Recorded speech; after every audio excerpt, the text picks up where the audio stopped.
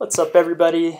Cody here. On today's episode, I just wanted to go over a cool web app that I found. It's called Carbon.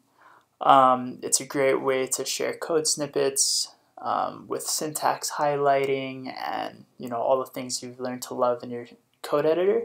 But it generates images, so you can share it on social media such as Twitter, Facebook, what have you. So let's get into it. As you can see here, I have a simple little Python class. Not going to go into the code too much today, but you can just go over here, copy it. Here you go, carbon.now.sh. And here we have a cool little text editor space. And you can just paste in the code you had, edit it around. If you don't want to show all the print statements, you can change that. And yeah, there you have it. It's pretty simple, pretty straightforward. You can get a little deeper. You can change the themes.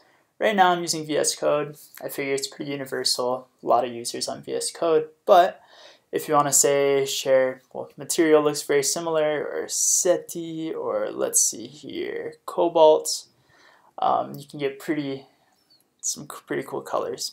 Make it look pretty neat. But yeah, like I said, I like VS Code. Here it has some syntax highlighting. It actually recognized we are using Python, but for whatever reason, if you're using like CSS, Perl, PHP, you can actually select there, so it recognizes your programming language and highlights appropriately. And here we have background colors. You can get it pretty wild. Let's see what's, yellow, whatever, Make it look however you want. There's also an image tab if you want the background. Let's see, a random image off of Unsplash. Let's see what that looks like. Yeah, pretty cool. It's just cool that's an option, right? And then you could actually dive even deeper. There's full-blown window control. You can remove, see these little Mac-like options. They don't do anything, they just look good. You can change your padding, vertical, horizontal, the drop shadow option. I like it.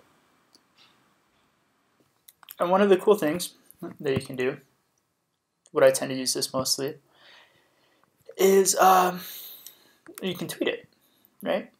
That's pretty neat. Let me just see what happens though. When we click here, tweet, created by Tweeter, blah, blah, blah. Yeah, ta-da, you have your Carbon app. Obviously, you're probably going to want to change just a little bit. See here, put in a little photo. That's interesting. It's probably good. Photographers prefer it. But yeah, you could even, check out my sweet person class in Python.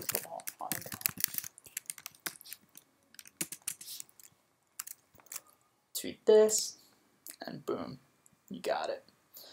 But yeah, I didn't delete that from my profile. But that's pretty much it. Looks like there's also Imgur uploading, and you could also export it, both PNG and SVG, if you find a reason to have it. You can also dive a little bit deeper.